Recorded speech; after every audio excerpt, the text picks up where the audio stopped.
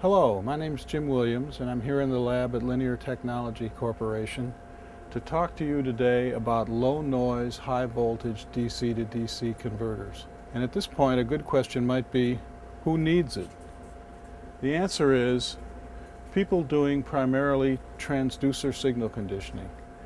Transducers that need this low noise, high voltage include photomultipliers, which is of course for light, avalanche photodiodes, which is also of course for light, ultrasonic transducers, capacitance microphones, and radiation detectors. These all require high voltage, and any noise on the high voltage can masquerade as false signal coming out of the transducer, so it's highly undesirable. And what kind of numbers are we talking about?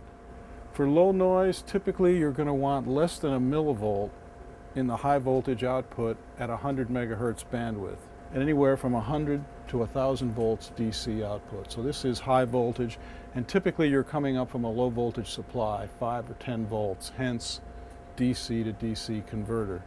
The saving grace is the loads in these transducers are light. They run from units of microamps to an absolute maximum of about 5 milliamps. This low output current permits certain freedoms in the design of the converter, and I want to go over those in a cursory kind of way right now. One way to do the converter is to build a resonant sine wave producing power stage which drives an output stage, runs through a two-section filter, I'm going to come back to this in a minute, and feeds back to control the current through the sine wave resonant converter. That's one way to do it. You'll notice I've used a resistor here in the filter network instead of an inductor. Why? The fundamental reason is I can get away with a resistor because at 100 to 1000 volts out, a couple of volts drop is no big deal. And the resistor has much lower shunt capacitance across it than an inductor would. It makes a much better filter. And you can get away with that because the load currents are so small. One potential problem with this design is you're burning power in this linear control element. You could go to something like an LT1534, which is an edge time controlled switching regulator, which maintains low harmonic content in switch mode delivery drive to here. Another way to implement this converter is to push-pull pulse width modulate, get rid of the whole bottom end, edge time controlled. Similar to the last example, we modulate across a step-up transformer through the same resistively equipped filter network, down through the feedback network, and back to complete a control loop.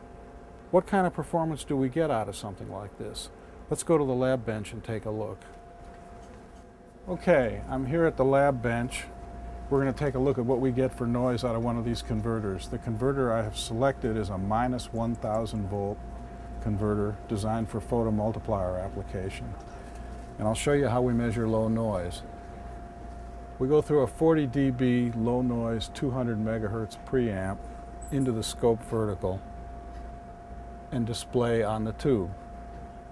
I'm measuring DC voltage on the voltmeter here. Right now the converter's off. I'm measuring my noise floor at quiescence. The noise floor of the test setup is about 100 microvolts peak to peak. Now I'm going to turn the converter on. The voltmeter indicates we're just below minus 1000 volts. And what we've got on the scope at 100 microvolts per division is about 100 microvolts peak to peak of noise, total harmonic content. What that means is I'm getting about 1 part in 10 million noise on the output of my 1000 volt converter. That's pretty low noise. We've covered a lot of ground today fairly quickly. You can get much more detail in LTC application notes AN 118 or AN 70, or for that matter, you can call me up on the telephone and ask me any question you want.